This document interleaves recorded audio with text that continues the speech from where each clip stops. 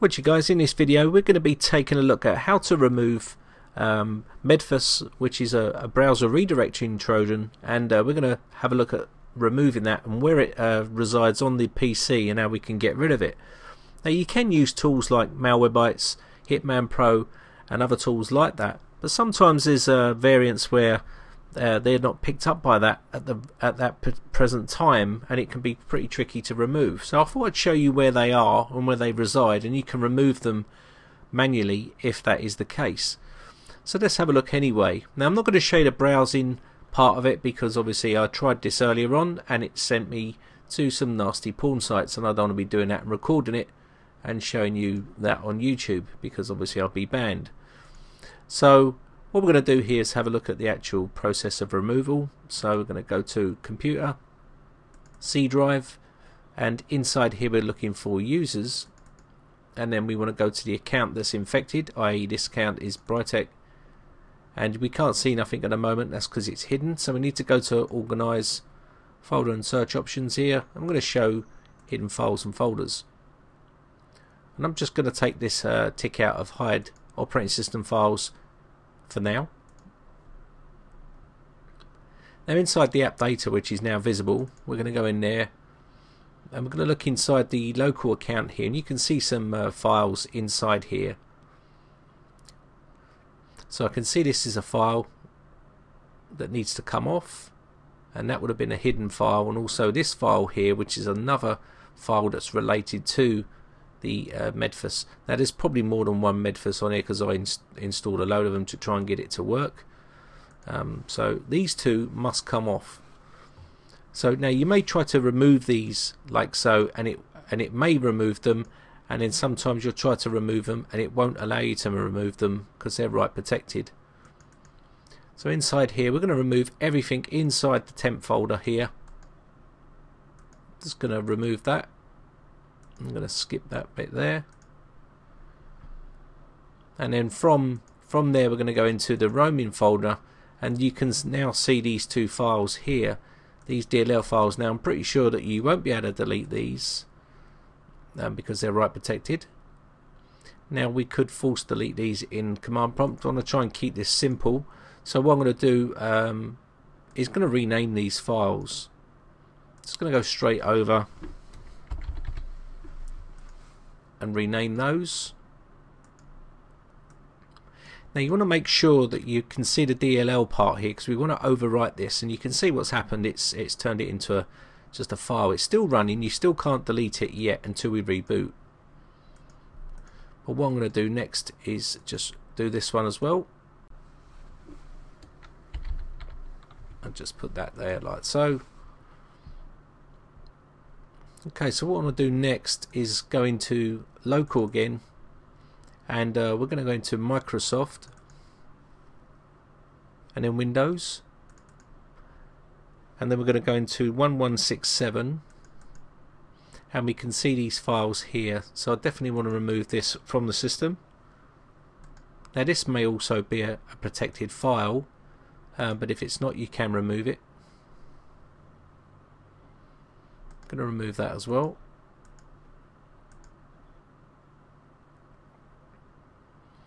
Okay, so now we've got that done. I'm going to go into the registry now. I'm going to go reg edit. Open this up. And what we want to do here is go to H key current user. I'm going to come down to software, then Microsoft. Going to come all the way down to where it says Windows and then current version. Then we're going to run, and there we can see some files here. Okay, we can see this one here, which was connected to that DLL file, which is this one. So we're going to add that out there. Again, you can see this one here, which was also related to that other virus. So we're going to get rid of that. And then there's this one here, which was also related to that same one. So I'm going to remove that as well.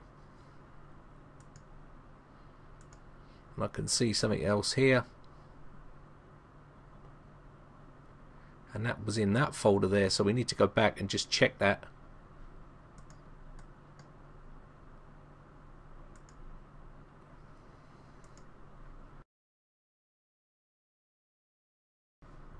Before we do that, I just want to go to msconfig here and check this out for startup.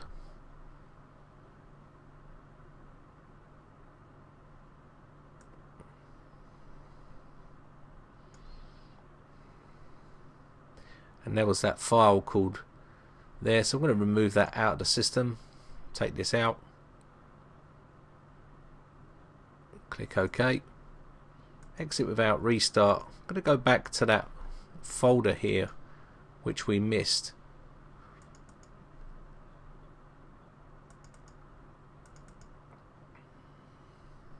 Guess what was it in? I think it was inside here, in there, and there it was there. So we definitely want to remove that from the system as well. So now we can reboot the system and get the rest of this off. So I'm just going to quickly reboot.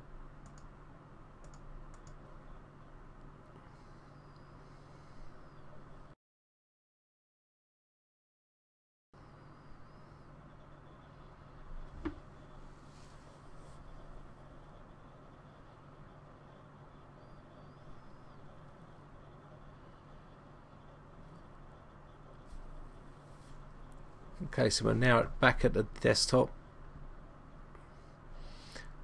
So we want to go back to this location here.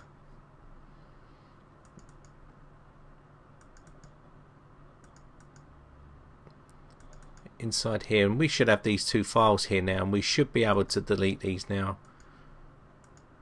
And they're now gone.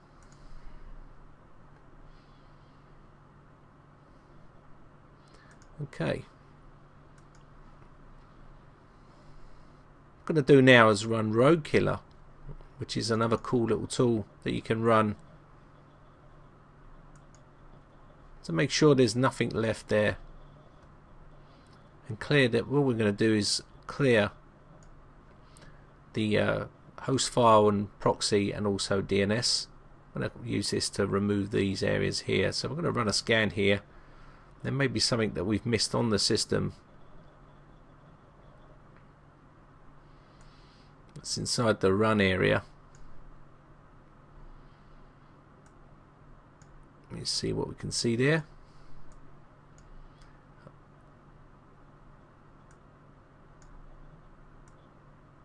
Okay, I can see that that's that file, so that's still there.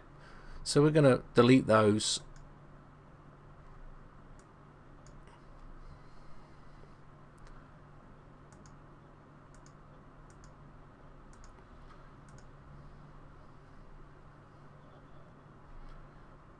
And I'm just going to quickly fix the host file here and the proxy and the DNS, just to make sure there was nothing in there. Now sometimes you do get something with a DNS with this Medfos. It just depends which one it is. So that's now removed, and we can remove these off the desktop.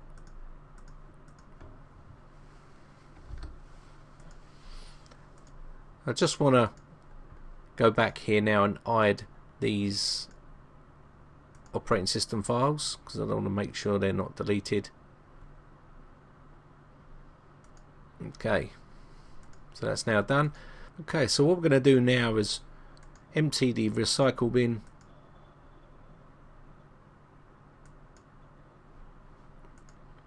and then we're going to run malwarebytes, and we're going to run hitmanpro. I've just downloaded this one, so I'm going to run these two. We could have run these at the beginning, but I'm just showing you just in case malwarebytes doesn't detect anything, which sometimes is the case because it's a new variant that it hasn't got in its database yet. So we want to make sure that that is how you remove Medfos from the system manually. We'll let this run. Now this may pick up stuff, it may not. And as you can see, that's the scan now finished, and malwarebytes has come back clean. So we've manually removed that from the system, And I just want to give hitmanpro a blast as well, just to make sure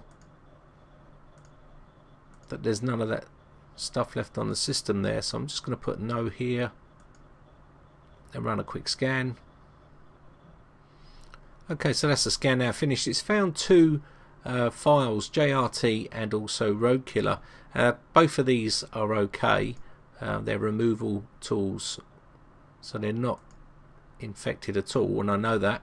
So what I'm going to do here is leave these two and ignore those, and then delete the rest, which is just basically cookies. So there's nothing else on the system. I'm going to remove that, and that's pretty clean. So that's basically how we removed Medfos from the system manually, and then we just checked it by running that. But you could also run this with malwarebytes as well, and we should be free now to surf the internet and not get redirected. There you go, that's not coming up no more, which is good. And if we wanted to go to malwarebytes, we should be able to get there now. Before it wasn't letting me get there, it was redirecting me all over the place, and there you go. So that's basically it. That's how you remove Medfos Trojan redirector from your system.